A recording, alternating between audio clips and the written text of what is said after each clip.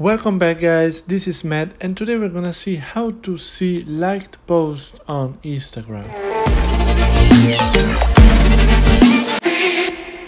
So this method works only on accounts that are older than 30 days. That's because Instagram needs to gather some information before making available this data to you. So in order to see the posts that you have liked in the past from an Instagram account, the first thing that you need to do is log into that Instagram account, then go to your profile, click the three lines in the top right hand corner, click your activity, and then interactions, and here we can select likes. And as you can see, here will appear all the posts that I previously liked with this account.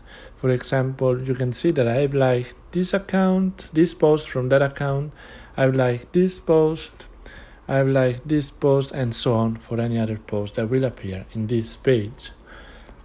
Let me know if you found this quick tutorial helpful, and don't forget to subscribe and like for more.